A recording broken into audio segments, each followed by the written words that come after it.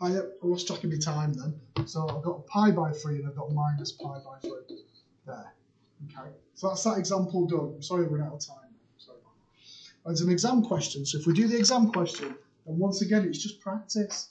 So we'll do recaps in class, but it's important to see this stuff now because it can just mess with your head a little bit. So what have we got? Is this the hardest exam question going, do we think? Right, let's have a look then. So cosecant is 1 over sine. So that's going to be cosecant squared, which is 1 over cos, 1 over sine squared. So I'm going to put sine squared down here. And then I'm going to take the sine squared up. Now this is an exam question, so you're expected to use bits and pieces. The sine squared, I want to change it because the only thing I can know about is everything needs to look the same. So I'm going to change the sine squared into 1 minus cos squared. So we're kind of going back on stuff that we've used before.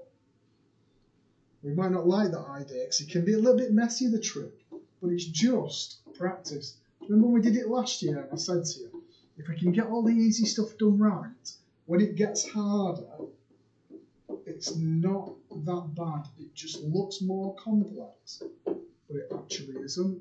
So if I do poly on this now, it gives me, what's it going to give me? A third. So cos theta is a third, and it's going to give me minus 3. Now this has got no solutions, and the reason being is that the cos graph lies between plus or minus 1. So the way I can do that is as the modulus of cos x is less than or equal to 1. There.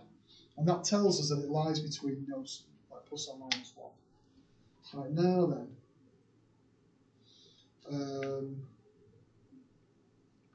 this question, so if I look at theta, if I do the inverse cos of that, that will give me, what does it want? Oh no, actually it wants the value of cos theta if you look at the question. So it says find the exact value of cos theta, so that's fine. And it's 0 to 90 degrees, so it's acute, so that's fine again. If that was obtuse, I'd have to change it to a minus. So we've done that whole question randomly, quite quickly. So we did some messy rearranging to change the cosecant squared into 1 over sine squared, and then did some rearranging, and we got a polynomial, a disguised quadratic, and then I factorised it. I had one that didn't work, which is this part here, and I had one that worked there. Now the question wanted a value for cos theta, and I've got that. And because of a 0 to 90, it wanted it as an acute. So I've got that. So that is us done for this lesson. I'll see you later. Bye.